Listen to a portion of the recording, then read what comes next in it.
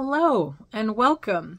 I'm Anna the Wolfe, and I'm so glad you've joined me today for this transformative tale. And in today's story, you've gone outside and are just sitting in the yard, enjoying the sun soaking into your skin and watching a little line of ants marching across the yard. And as it's going across, it kind of goes up and over the tip of your shoe and down. And you follow it with your eyes over to an anthill.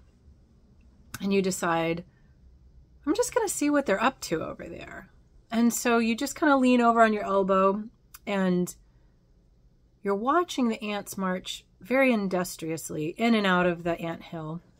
And each one of them is carrying a morsel. Some of them are bringing grains of sand out and building up the edges of the hill, and others of them are bringing food down into the anthill. And it's really, really mesmerizing to watch them all. They all have their place, and they all seem to know exactly where they're going and what they're doing. And as you're watching, you can hear them talking amongst themselves. And you hear one of them stating, I don't know if I'm ready for that role yet. I just don't feel like, that's really where I'm meant to be.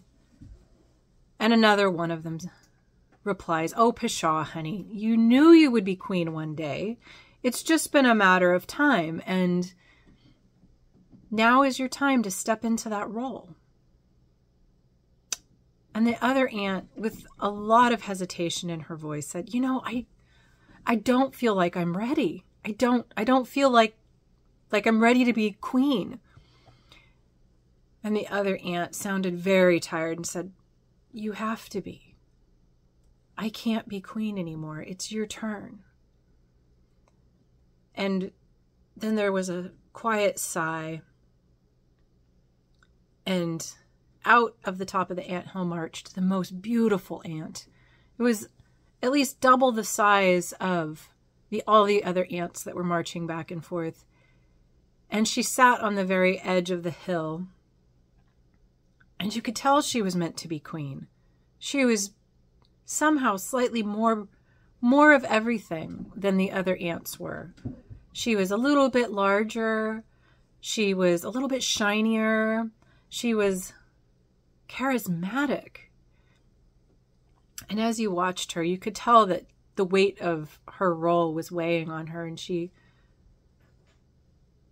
kind of took it all in and looked around and watched all the ants going back and forth, and you could tell it was a role that she was meant to carry, but she just didn't seem like she was relishing the idea of it. But she had a crown on her head now. It had been passed off to her, and it was her turn.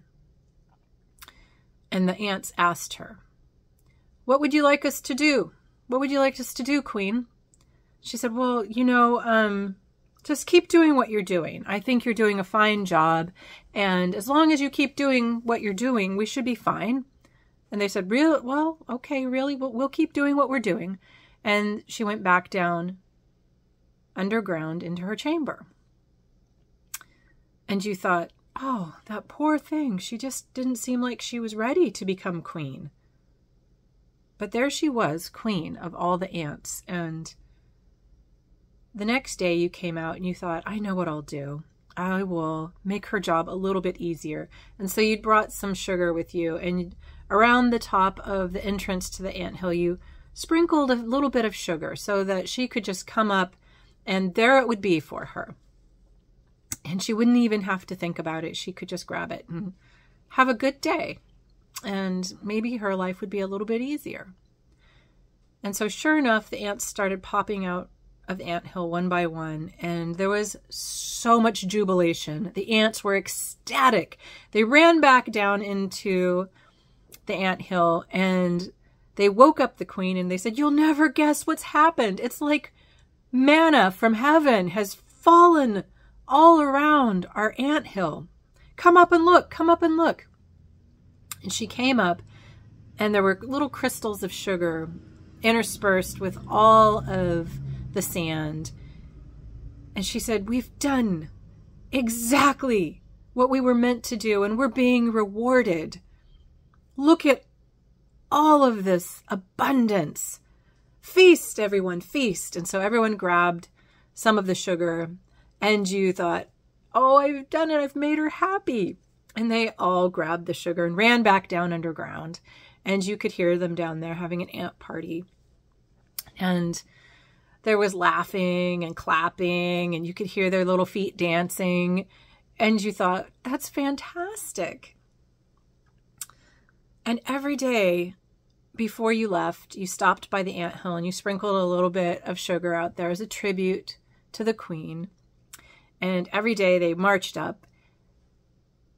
And then you realized the queen wasn't coming up as often. You could hear her from below the surface, and she was yelling, bring me more sugar. Bring it to me.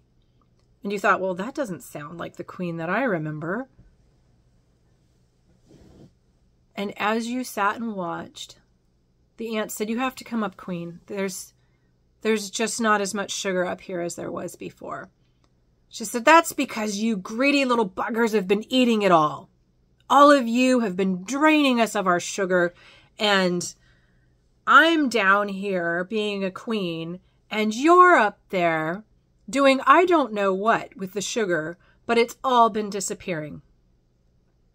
And you thought, that's odd. I sprinkled the same amount of sugar as I always did, 1 pinch, and what's happening to the sugar?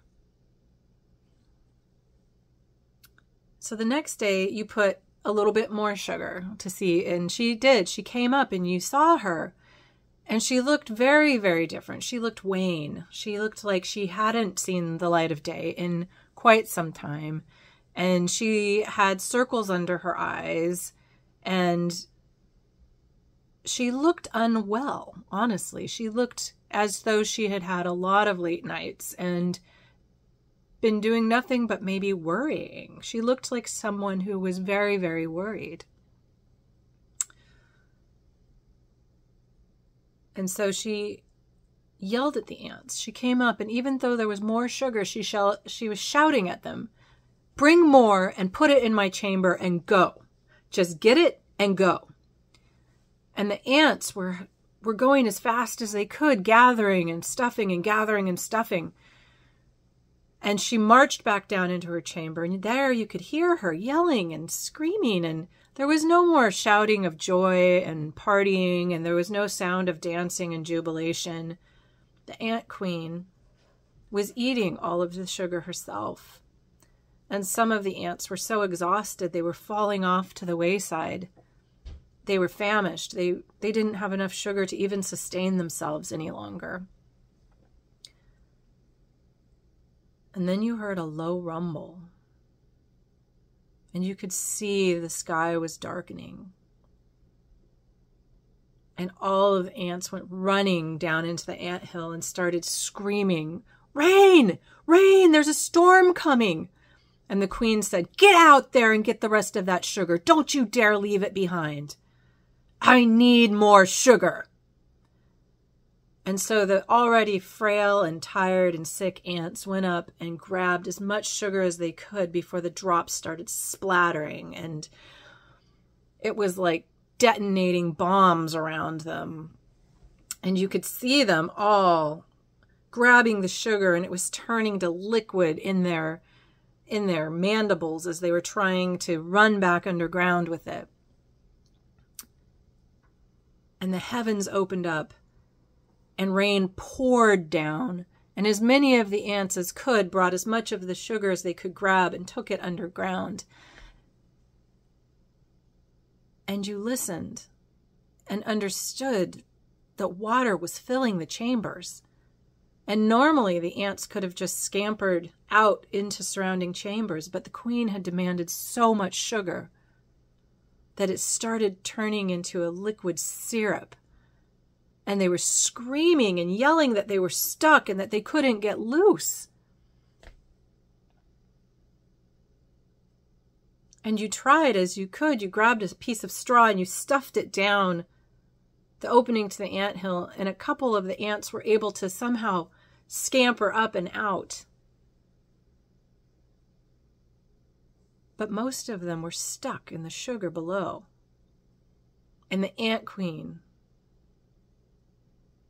was yelling, "More sugar, more sugar," as the entire chamber began to collapse.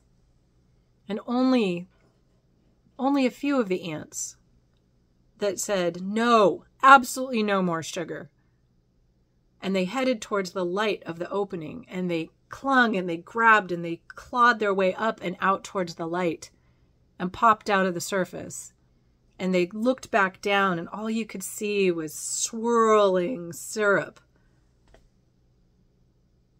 And the ant queen, in all of her beauty, had become hideous.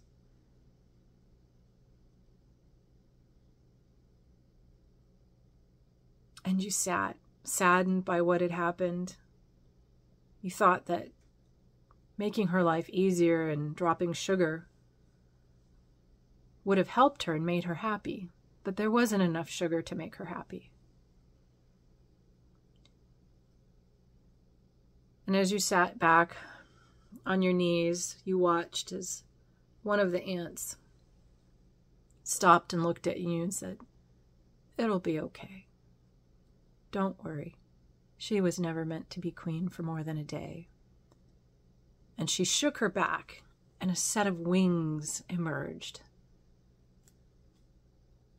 And she flew over the rise and landed. And behind her was marching a very small troop of ants. And there would be a new colony and a new day. And you knew you would never bring them sugar again.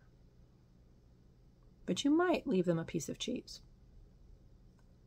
All right. I'm so glad you joined me for this tale today. And I hope that you have a really lovely day. And I'm thrilled that you joined me for another story. And I look forward to telling you the next one. But for now, I hope that you're your own ant queen and rule with beauty and abundance. Goodbye.